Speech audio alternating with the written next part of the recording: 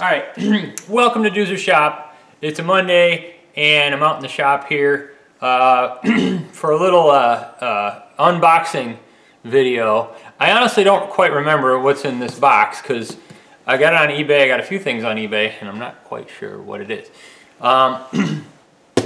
So let's get crack-a-lacking and open this guy up here, okay? There you go. Where's this from? It is from Erie, Pennsylvania. Oh, okay. Erie, Pennsylvania.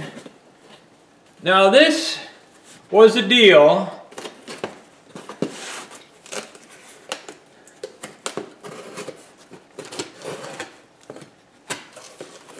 I hate to tell you what I paid because it was such a decent price. Okay, a little bit of wrapping paper. Oh man! All right, well, got it wrapped up. Some stuff here. All right, well.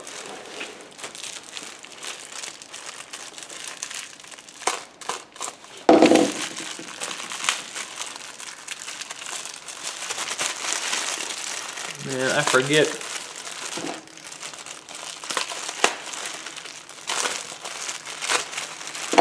Good wrap job. I really don't remember what this is. Oh. Righty. So, these are covered with cosmoline. I think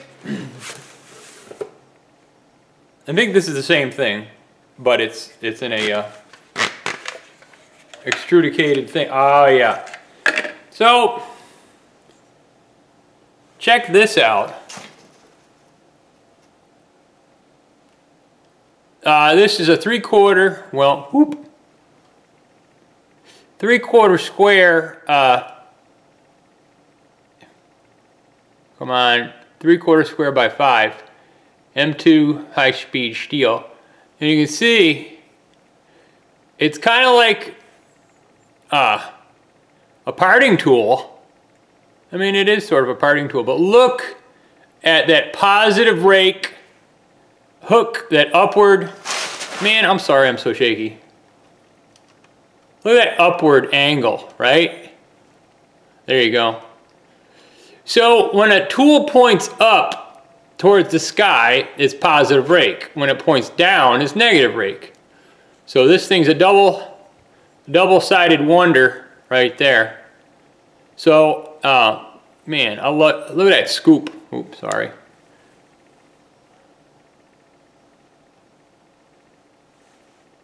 Anyhow, I want to use that on the planer, right? I think I got 4 of those. Come on. Maybe 3, I forget. I think maybe it was 3. It could have been 3, but jam up right there, eh? Pretty good. Now, look at these crack-a-lacking things. So, let me strip them out of the Chinese finger handcuffs there. Oh my gosh. Dude. Oh my. What in the world? Man. Dude. Wow. Alright. We're gonna peel. Alright. Man, yeah. Look at these jokers. Look at these jokers, eh? Now, this. Alright, let me see here.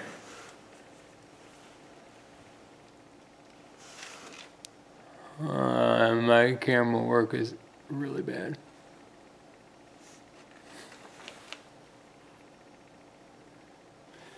Fudge ripple, come on.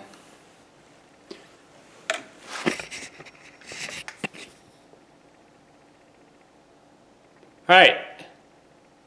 You see that symbol? I think these are Kuroda maybe. If you guys know what that symbol is, so it's a boring bar, 15 sixteenths to 1 1/4, and each division is 2/10, right? It's got the Vernier scale, the old Jacques Vernier. That thing, one division is 2/10.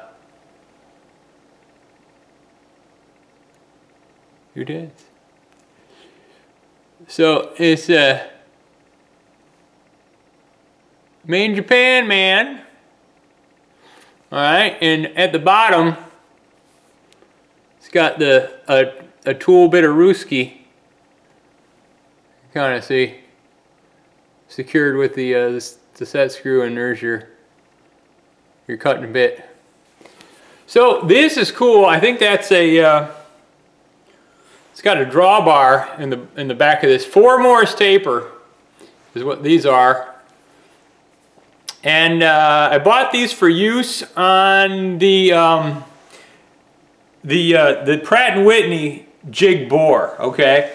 So, set that guy up. All right, there's that one. I guess I'll do the old peel it open like an orange or whatever. Man, that's a cool little sake. Now, let me do the old bam.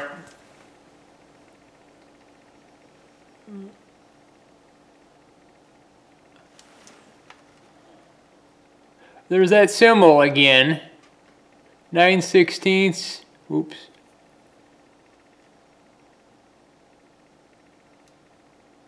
What does that say? 3/16 to 9/16. And again, you know, 2/10. I gotta see how this works. Oh, you just twist it. Man, yeah, look at that joker. Boy, that thing's like butter. Man, that thing's just, that thing is like, oh my God, that's just freaking sexy as hell. Does this one twist? Let's see. No? I think you gotta loosen the screw or something. There is a screwy Louie on the bottom. All right. So we got them two guys there. We got this bigger size. Holy kielbasa. Now this stuff, this wrap, it's not your average onion bag, I tell you. It's just sort of a, good lordy. Shoot.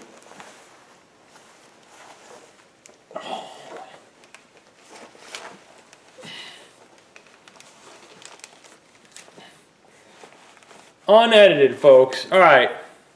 So this guy, 1.5 to 2 1/16, right? Let me just doodly-doo. Hold on. I can't tell. 1.5, right? 2 1/16. Like I said, I think that's the Kuroda symbol. Made in Japan.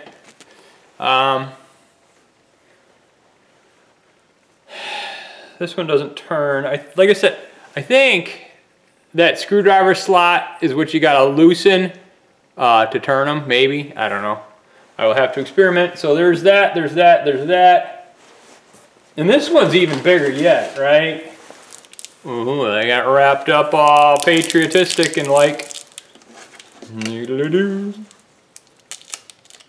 Patriotistic. Alright. Alright. Oh yeah. Schmookum dookum here. Try not to drop any of this on the floor. Alright. Now this dude is 2 to 2 7/8. We'll get you. Come on, can you see that? Alright, yeah. 2 7/8, 2 to 2 7/8. And again, this thing's the tool bit. Right, right there. Does this turn? Oh yeah. I'm sure that's the lock, and you know I gotta clean these up with Croil or liquid wrench or something. So anyhow, can you see? Oh yeah, you guys can see totally. Let me see there.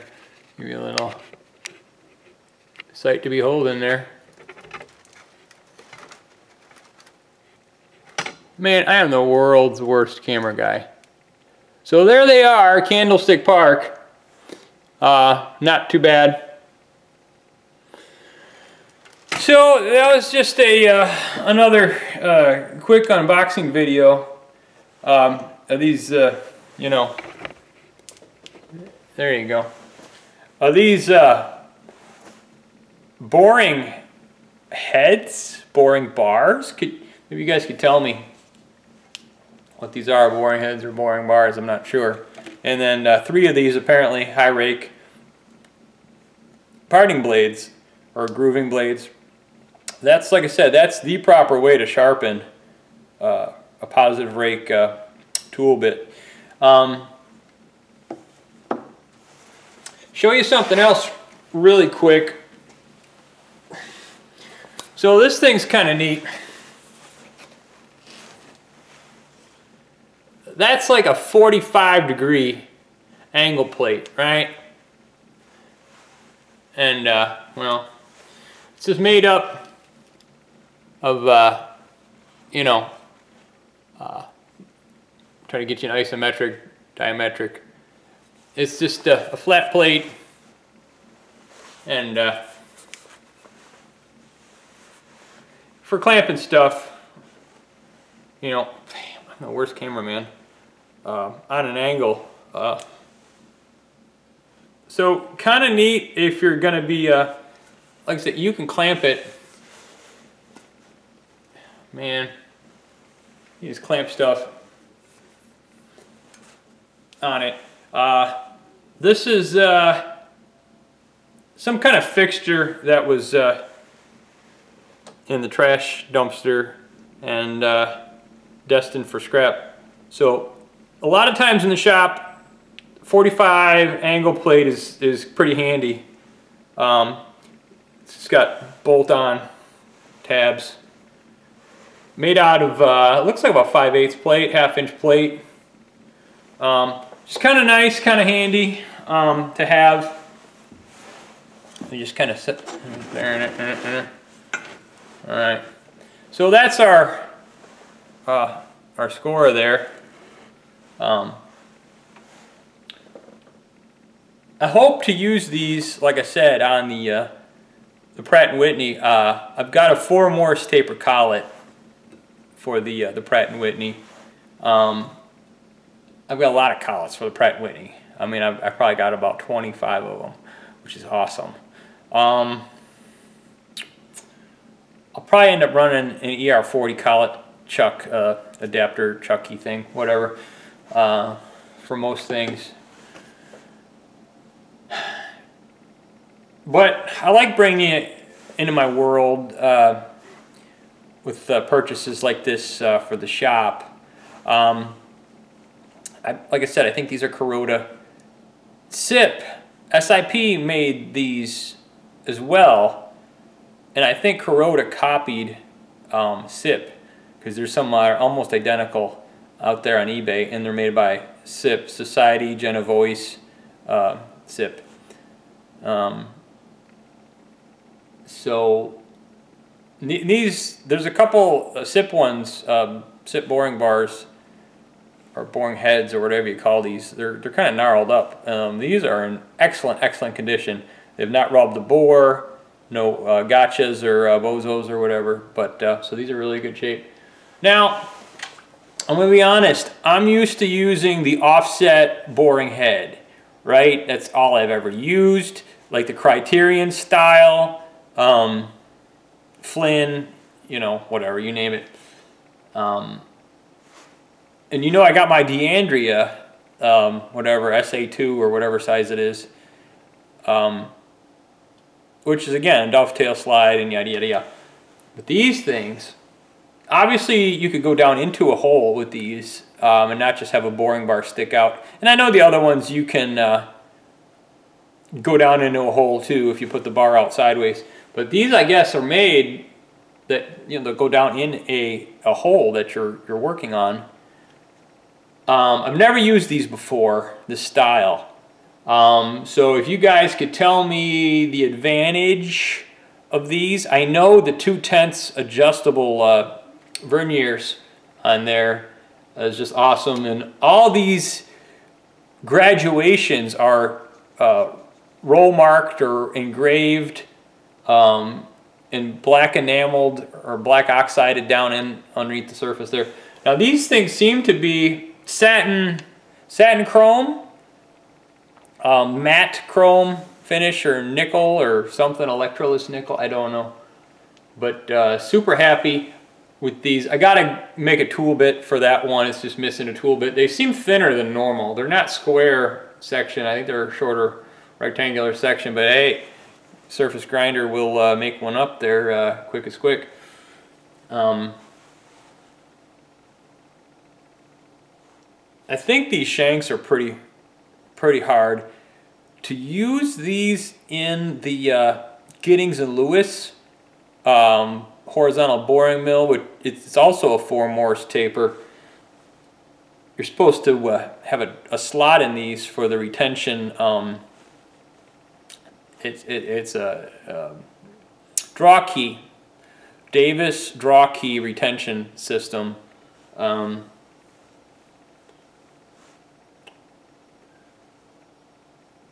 If you tap these in with a lead hammer, lead mallet, Babbitt hammer, will they stay with the side load? Oof, I don't know.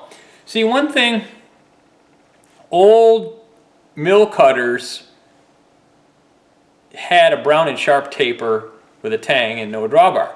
Now, Morse taper is about 5/8 per foot.